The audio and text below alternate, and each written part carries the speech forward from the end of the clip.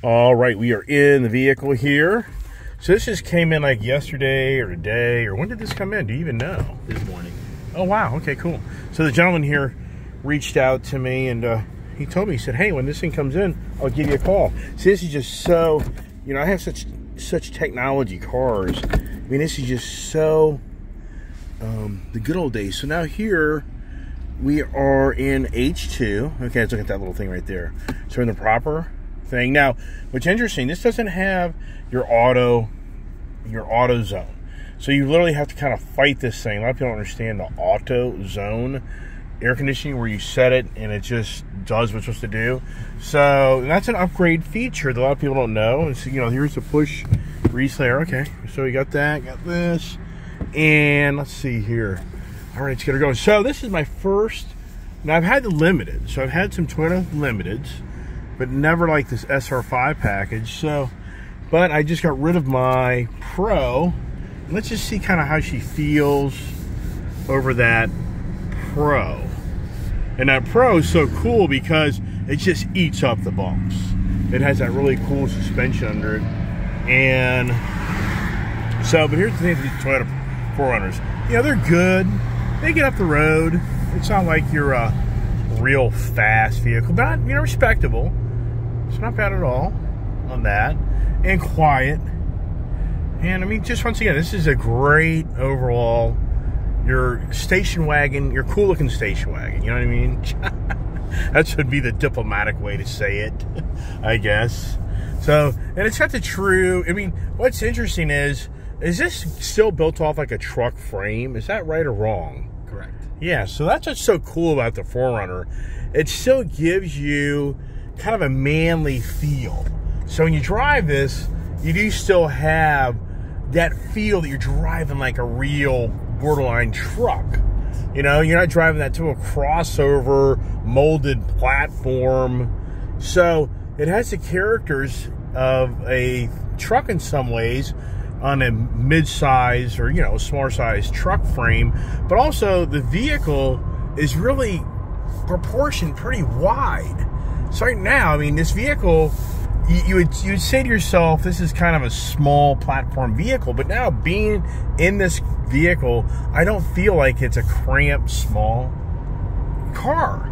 And it actually feels like it's a bigger footprint than you would kind of tend to think looking at this from a distance or walking up to it. So yeah, I mean, that's kind of surprising. And I've been driving my F-150 Lightning now for the last few days.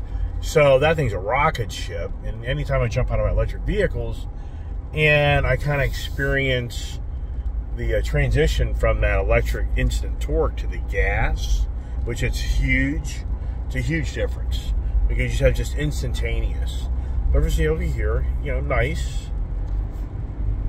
And once again, it's the SR5 Toyota 4Runner.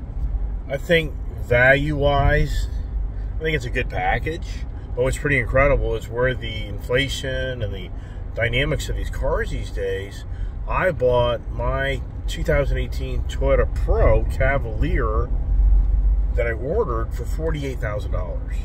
So today, like the white Pro that you have coming in, my guess would be that's probably a $62,000 vehicle, 58 at least. What would you say? I'm not 100% sure, but I can find out for you. Yeah, and the reason I bring that up is because it's just incredible how in 5 model years, you're talking about a vehicle that I bought for $48,000, which is fully optioned out and all the little goodies. And the newer one, I mean, it has more technology in it, and it has a roof rack on it. So there's, you know, it does have more features. But I would be willing to bet that it's a $14,000 difference in price in 5 years, which that would equate to close to $3,000 a year increment price increases. Is it 62 or 64? It's popping up right now. Yeah, and so I'm just going off memory. I haven't been fixated per se on the 4Runner, you know, to be up to speed on every aspect of the little details. But here we are on the open road. 600. I'm sorry? 62,600. Yeah, so I was actually right.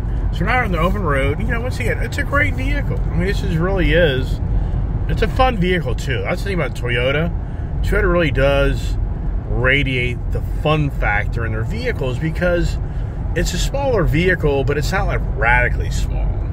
And that's what kind of gets these 4Runners so much fun. And kind of going through the corners and all. She's really handling the inertia of the vehicle kind of going from side to side. So pretty impressive. I mean, very nice.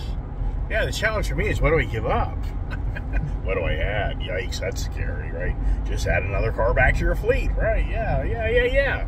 So, yeah, I'm enjoying this. That's dangerous.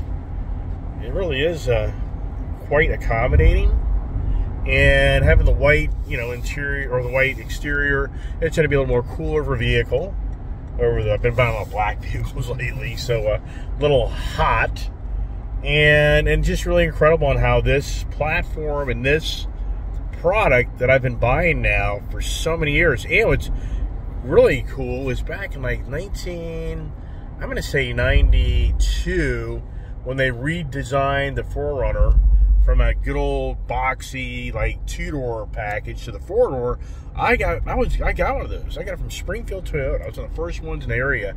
Got a black one. And so I just have been a 4Runner guy and a Toyota guy most of my life. So yeah, very nice. I mean, this really is a nice vehicle. But once again, this is where I have to put the thinking cap on. This is something my wife would enjoy. This is something my daughter would enjoy. This would be a great all-around, just kind of usability type of vehicle. And over the road too. I mean, it really is. And I'm kind of cutting a kind of little herd just to kind of feel the suspension, you know. And she's pretty taut. It isn't like too squishy, too wimpy. So we're back here at the Leesburg AutoNation Toyota. And I just park it right here, which is good. Just pull her kind of straight in. And yeah, nice. If I really got this vehicle, I think though but you know what? Just to be fun for the person I am, maybe I'd ride around with the stickers and put some flower power on it, you know? People I know would be like, what's going on, man? What are you doing, right? Yeah, so I really like the wheels. I think I really like the brass. We call them in the Dodge world, and I had these on my Hellcat Chargers. These are called the brass monkey wheels. So I don't know what Toyota calls those. I call them snowflakes. You call them what? Snowflakes. Snowflakes, all right. But it's a brass color, you know, copper, whatever. Yeah, very cool. Very nice. It really is a nice vehicle. 2023. The 40th Anniversary Edition Toyota 4Runner. They're building 4,040 of them to do the 4040. And availability on them, I don't know. I think the is going to be love-hate. That's what I say. I think you're going to love this or you're going to just hate it. I don't think there's really going to be any in between. So where does this go? I don't know. We will talk off camera and see if something makes sense. So view of the 2023 4Runner. The Anniversary Edition, and stay tuned.